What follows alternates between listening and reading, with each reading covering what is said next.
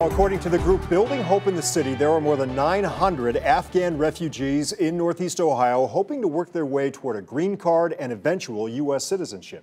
However, many of those Afghan refugees and their families are facing an uncertain future as they try to navigate a complex system with only a year remaining for them to become permanent residents. 5 on Your Side investigator Joe Paganakis with us live tonight. Joe, these Afghan refugees who assisted the U.S. government, by the way, are hoping for passage of the Afghan Adjustment Act that would streamline their path toward being able to stay in this country. Robin Courtney, that's exactly right. But according to local agencies, this measure has suffered a number of delays on Capitol Hill. Meanwhile, the clock is ticking for hundreds of local Afghan families and their children who may be faced with being sent back to a war zone. Afghanistan is not safe. Zurah Sadat, her husband, and their 3 young sons are wondering if they'll be forced to go back to war-torn Afghanistan by next September. The family, like 76,000 other Afghans, forced to flee their country to the U.S. last August after supporting the U.S. mission in Afghanistan. But now, the complex and costly path toward their green card may cause them to run out of time and hope. I am very afraid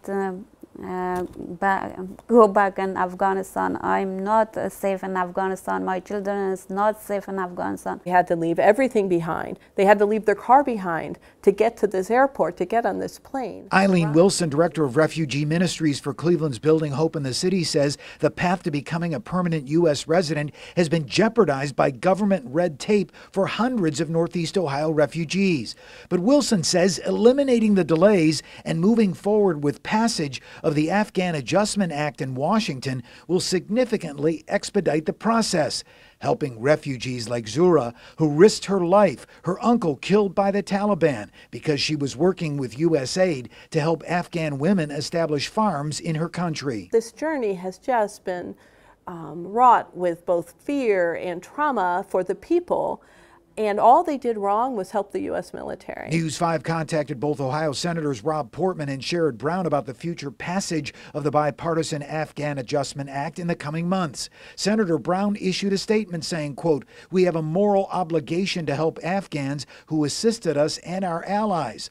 I'll continue to do everything I can to make sure Afghan refugees have the best chance of starting and continuing their new lives." Meanwhile, Wilson says the measure must be voted on as soon as possible, that similar legislation is also needed to ensure some Ukrainian refugees now coming to Northeast Ohio don't face a similar uncertain future. We need to stop looking at politics, to stop looking at this like they're numbers.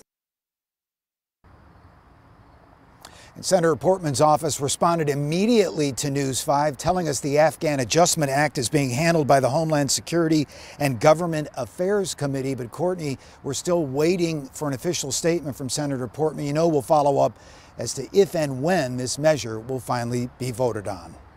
All right, Joe Paganakis, we know you'll stay on that. Thank you so much.